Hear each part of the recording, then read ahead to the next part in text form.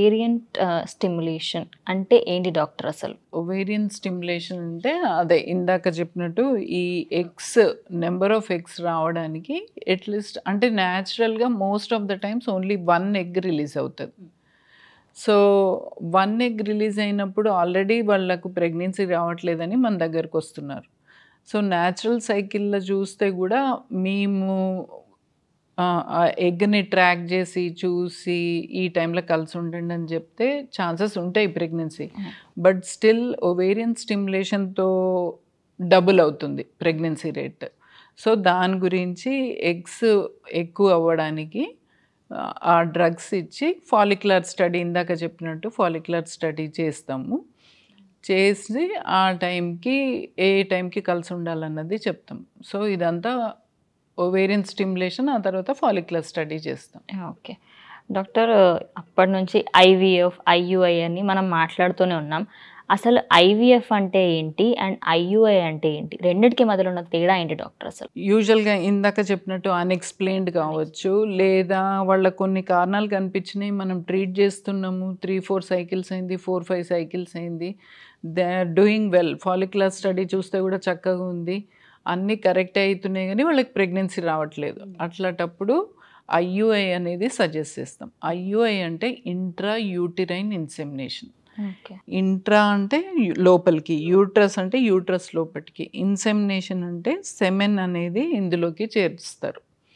ఎప్పుడు ఈ follicular study అంతా కరెక్ట్గా చూసి ఎప్పుడైతే వాళ్ళిద్దరిని భార్యాభర్తలు ఇద్దరిని ఈ టైంలో కలిసి ఉండాలని చెప్తారో డాక్టర్స్, అది యూజువల్గా ఆ టైంలో హస్బెండ్ని రమ్మంటాం సెంటర్కి రమ్మని. అతను శాంపిల్ ఇచ్చిన తర్వాత ఆ శాంపిల్ని ఒక పద్ధతి ప్రకారము ల్యాబ్లో ప్రాసెసింగ్ చేస్తారు. ఆ ప్రాసెసింగ్ చేసినప్పుడు సెమెన్లో అన్ని పస్ సెల్స్, అబ్నార్మల్ సెమెన్ ఇవన్నీ ఉంటాయి. వేరే వైట్ సెల్స్, బ్లడ్ సెల్స్ ఇవన్నీ ఉంటాయి. అవన్నీ ఫిల్టర్ అవుట్ అయిపోయి కేవలం క్వాలిటీ సెమెన్ మిగులుతుంది. ఆ క్వాలిటీ సెమెన్ ఒక సన్నటి క్యాథెటర్ తోటి ఇక్కడ రిలీజ్ చేస్తారు. సో దీనివల్ల ఎందుకు మరి నార్మల్గా ఎందుకు కాదు దీంతో ఎందుకు అవుతుందంటే, దీంతో కొందరికి ఈ భాగంలో స్పర్మ్ని చంపే కణాలు ఉంటాయి.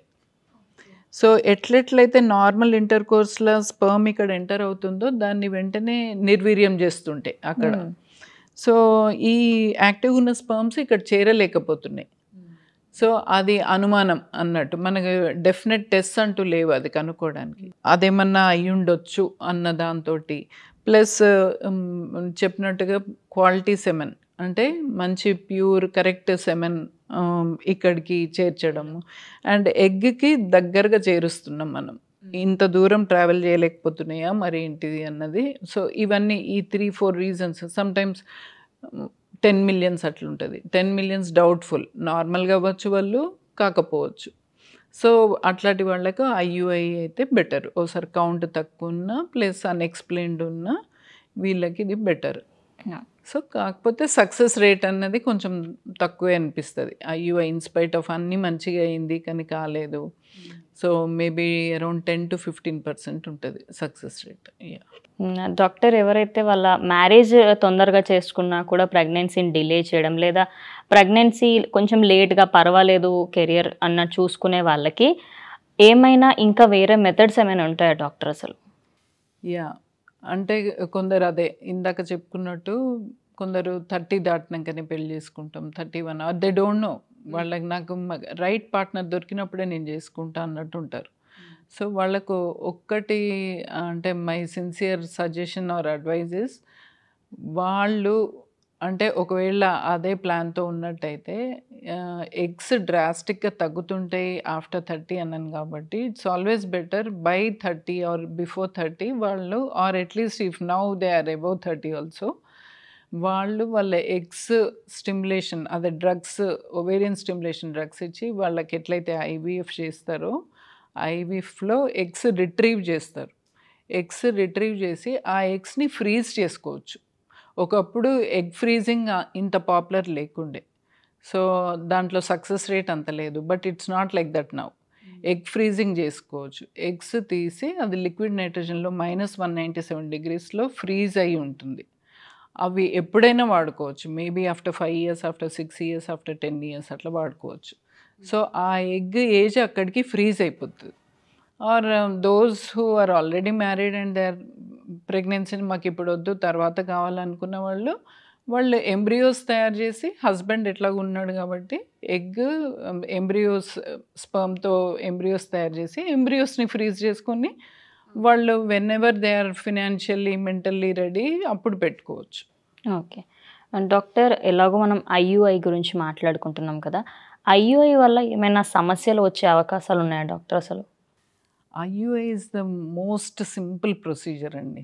So IUI simple, painless, rest అవసరం లేదు, అడ్మిషన్ అవసరం లేదు, అనస్థీషియా అవసరం లేదు, కాంప్లికేషన్స్ ఆల్మోస్ట్ నిల్. ఒకటే ఒక కాంప్లికేషన్ ఏమన్నా వచ్చేది ఉంటే ఒవేరియన్ స్టిమ్యులేషన్ డ్రగ్స్ తోటి రావచ్చు. సో ఆ ఒవేరియన్ స్టిమ్యులేషన్ డ్రగ్స్ ఇచ్చినప్పుడు ఒక్కోసారి తక్కువ డోస్ ఇచ్చినా కానీ ఫాలికల్స్ అనేటివి ఎక్కువ వస్తాయి. ఎక్కువ వచ్చినప్పుడు బాడీలో సర్టెన్ హార్మోన్స్ చేంజెస్ వల్ల అంటే బాడీ అంతా నీరు రావడము, ఊపిరితిత్తులో నీరు రావడము, బొత్తలో అసైటిస్ అంటాం. సో ఇవన్నీ చేంజెస్ ఎక్కువ ఉంటాయి, ఎస్పెషల్లీ వాళ్ళకి ప్రెగ్నెన్సీ వస్తాయి. కానీ ఇప్పుడు ఏంటంటే ఇంత రెగ్యులర్గా మానిటర్ చేసినప్పుడు వాళ్లకు ఒకటి చెప్తాం, నీకు మోర్ దెన్ 3 ఫాలికల్స్ ఉన్నాయి, 3 especially 4 follicles are more than that ఉన్నప్పుడు వాళ్ళకి ప్రెగ్నెన్సీ వద్దు అని చెప్తాం. ప్రెగ్నెన్సీ అవాయిడ్ చేయండి అమ్మా, ప్రెగ్నెన్సీ కంటిన్యూ, ఒకవేళ ప్రెగ్నెన్సీ మంత్ వచ్చినట్టయితే నువ్వు రిస్క్లో పడతావు, అదొకటి. ఇంకొక ఇదే ప్రెగ్నెన్సీ అవాయిడ్ చేసినట్టయితే ఇదంతా స్మూత్గా తగ్గిపోతుంది, అవన్నీ తగ్గిపోతుంది, ఈవెన్ ఫిజియాలజీ అంతా నార్మల్కి వచ్చేస్తుంది.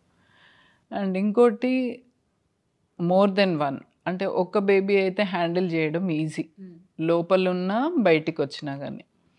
సో డాక్టర్కి ఇబ్బందే, ఇద్దరు ట్విన్స్ని చేయడము అమ్మలకు అందరికీ కూడా కష్టమే, ఫినాన్షియల్గా కూడా కష్టమవుతుంది. సో ట్విన్స్ అయితే ఒక వరకు ఓకే, ట్రిప్లెట్స్ అయితే ఇంకా హై రిస్క్ ఉంటుంది. బేబీస్ అంటే గ్రోత్ సరిగ్గా ఉండకపోవచ్చు, తొందరగా డెలివర్ అవ్వచ్చు, ఇదంతా. So that's the only thing, otherwise which is avoidable. So ఈ రోజుల్లో దాన్ని ఎప్పుడైతే ఫాలికల్స్ ఎక్కువ వచ్చి ఇదంతా రిస్క్ ఉంటుందో దాన్ని ఒవేరియన్ హైపర్ స్టిమ్యులేషన్ సిండ్రోమ్ అంటాం. సో ఒకప్పుడు లాంగ్ ఎగో దానికి అడ్మిషన్స్ కూడా అయ్యేటివి. సో ఇప్పుడు నో, అంటే we can say that it is no OHSS clinic.